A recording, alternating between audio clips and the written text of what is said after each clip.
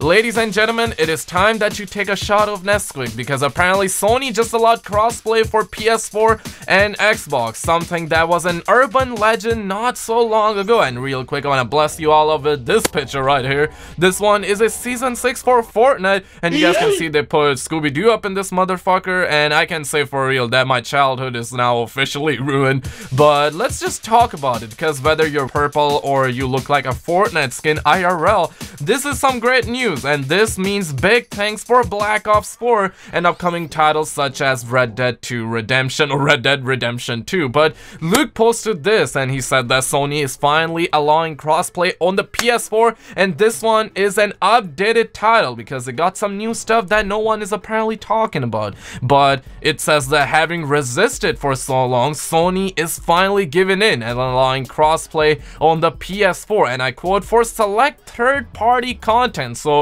you can see that they resisted, now they give it up, and they are still doing for select third-party content, and for now that is just Fortnite. But means that PlayStation 4 owners will soon get to play the same game against people on competing consoles. Yes, Sony did say that Xbox and PCs are inferior platforms, and I'm saying that's a yikes for me, dog. But in a blog post, Sony says following a comprehensive evaluation process, SIE has identified a path towards supporting cross-platform features for select third-party content. We recognize that PS4 players have been eagerly awaiting an update. I shit you not, and we appreciate the community's continued patience as we have navigated through this issue to find a solution. The path begins today with an open beta for Fortnite that will let PS4 players go up against people on the Xbox One, Switch, PC, Mac, and mobile. In perhaps an admission as to why this has taken so long when the competition has allowed it for ages, Sony adds that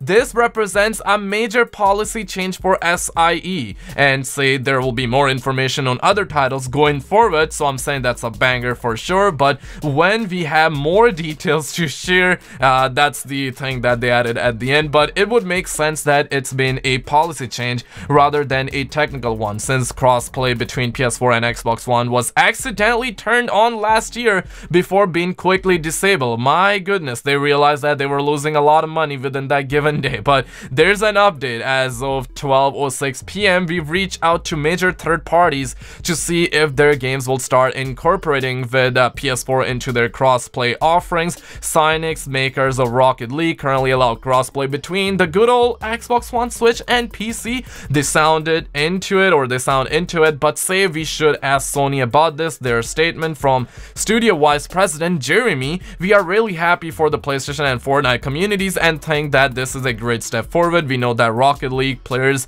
and our own community want to know what this means for them as well, but we don't have any updates at the moment. In the meantime, we recommend reaching out to PlayStation directly for any further comment. And I'm saying this is just great moves overall. I was thinking that they were gonna incorporate this one in PS5, but this is just great moves because they know that they would be losing players left and right, and going into PS5 this wouldn't be a great move. But now that they changed it, this is really good, because let's say Bob and Carlos wanna play and Carlos is on the shitbox and Bob is on the Sony Pony station or some shit like that. Well, how are they gonna play? Well, the crossplay will absolutely allow them. And if Black Ops 4 has a crossplay, while someone that is on a PS4 can easily do an Easter egg with someone who is on PC and Xbox, and that's just great moves overall. Because let's say when the game is in a dire state, for example, Blackout is gonna have 100 players, and we're talking about it being on PS4 and on Xbox and PC, and when the game is in dire state, well, having crossplay is just gonna make those lobbies fill up quicker, and this is just gonna be great moves overall. But let me know what you guys think. Like and subscribe for more. Check out some other videos on the screen, and I will see you